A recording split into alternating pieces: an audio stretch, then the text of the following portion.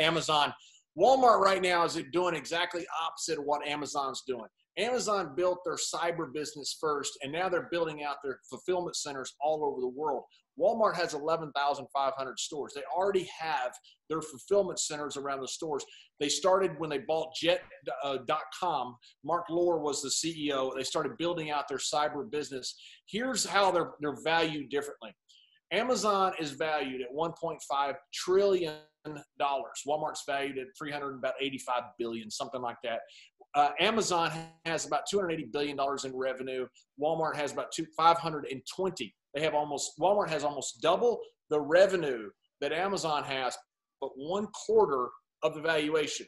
Now, there's reasons for that. Now, Amazon going forward is valued at 68 times forward earnings. Walmart is valued at 24 times forward earnings. Walmart's seen as this old, slow growth. But you look at what Walmart's doing.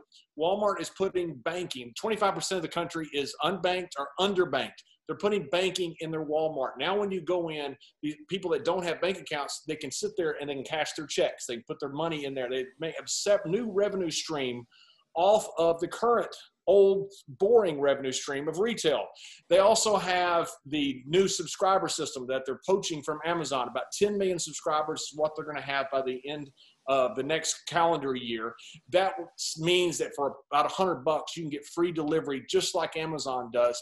Walmart also has the app Pay. They have in India and China where they pioneered one-day delivery, which they're going to have all over the United States soon. You're going to be able to go into a Walmart in Athens, Texas, and send money to Mumbai, India. And there's going to be very little fees because they have banks in both. Walmart is taking over banking globally. They're also taking over delivery. When you look at COVID, no telling what's going to happen. Don't know if we're going to get a second wave, who becomes president, how's the economy going to look? Walmart's going to do very well. I think they're valued a lot cheaper than Amazon, but I own Amazon, I own Walmart both. I would recommend buying both